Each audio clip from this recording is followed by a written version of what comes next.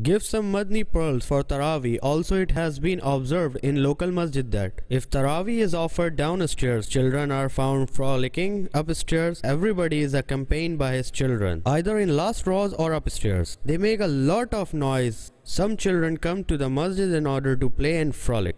Their aim is to have fun and frolic which they can enjoy. What should be the age of child who would accompany us? How can we involve him in offering Taraweeh? We can say that women send their children to the masjid on purpose. Talking about the women who are housewives. After taking meal, they want to take rest or they want to worship, or such as they want to make recitation. They say to their husband, take the kids away to the masjid for offering salah with you. He goes to the line for offering salah, but the kids go back. They make fun and frolic in the line of kids behind, and they begin making noise.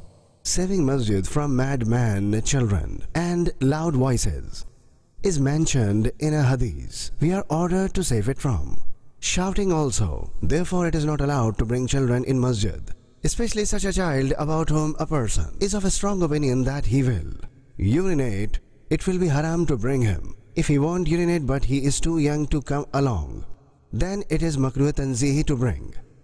Allowed.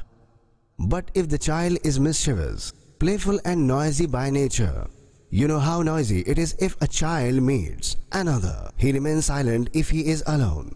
They make noise if they are two in number. They do what they want. They keep on playing and running. Therefore, in masjid, it is not allowed to bring children because it is known that whenever they gather, they keep on running and playing incessantly. They should be stopped. This issue should be solved by administration of masjid. They should stop them. They should advise those who bring children. And I think they should display a notice that parents are requested not to bring children. They should respect masjid. Such notices should be displayed. The imam and the preacher should advise them on mic. They should advise before Taraweeh and before Friday Salah. It will be better to advise before Taraweeh, for which they bring for other Salah also. A child is somebody who nullifies rules and regulations. Children usually make noise wherever they go and they play, frolic and disturb worshippers, and you will ask them to worship. What they do at the time of Salah? They will say Ameen loudly. If Imam says Allahu Akbar, they will also say together Allahu Akbar. If a mischievous child turns up, he will push like that and will make the entire row fall down.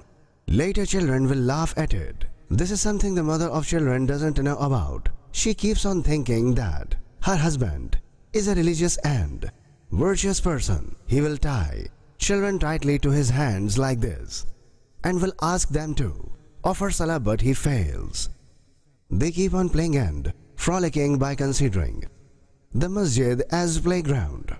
I think their mindset is to let them learn and to become habitual of offering salah. If they leave them at home, they won't offer salah. Amir al-Sunnah is asking to stop them. When they offer salah in masjid, please listen to me. You're saying they that make noise. You're asking people to stop them. You want the committee and imam to do it. People are never willing to listen to you. Rather they say, who are you? It's Allah's house. It's my child. I've got it. Just go. If they tell a hadith, yes. According to a hadith, a mad person and children should not enter masjid. If imam is an Islamic scholar, or if he reads books written for Islamic scholars, so if he reads out a book from a hadith, then which Muslim will argue with the imam? People should forward children affectionately and politely from making noise. Shut up! Stay quiet! No noise! Shouting and scolding like this will add to their mischief. It is heard after every 2 rakat, just after finishing. It is wrong. They scold once or twice and start offering salah again while they play. Children might become afraid for a short time, just as the person who scolds starts offering salah again. They will enjoy freedom until he finishes salah.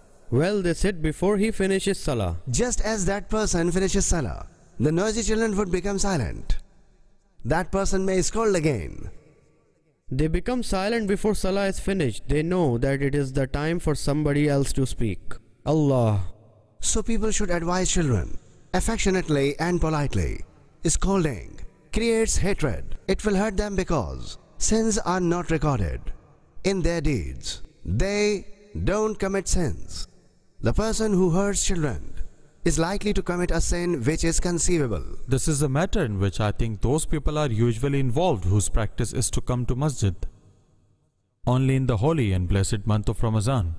You are right. They are specifically seen during Taraweeh.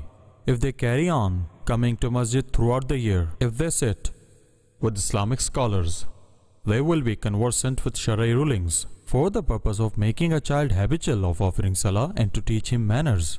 Can he not offer salah at home? Can he not recite Quran at home? Does his mother not offer salah at home? The mother doesn't worship at home. She keeps busy listening to music and watching drama at home. She tells her husband to take the child to the masjid along with him so that she may take rest and the child will play with his friends. These are the points people ought to think about. Supposing you're offering salah in masjid but the child behind you goes out of masjid to the road, which is dangerous for the child, and you will not even know that he has gone to the road. He might meet an accident or something unpleasant that hurts him and worries you. This is something with regard to the safety of the children which we ought to be serious about. We're talking about such young children who should not be taken to a masjid. The audience and the viewers of Madani Channel, just make your mind that you will not take such young kid to the masjid. So I can hope that now it will make some difference and people will make their best.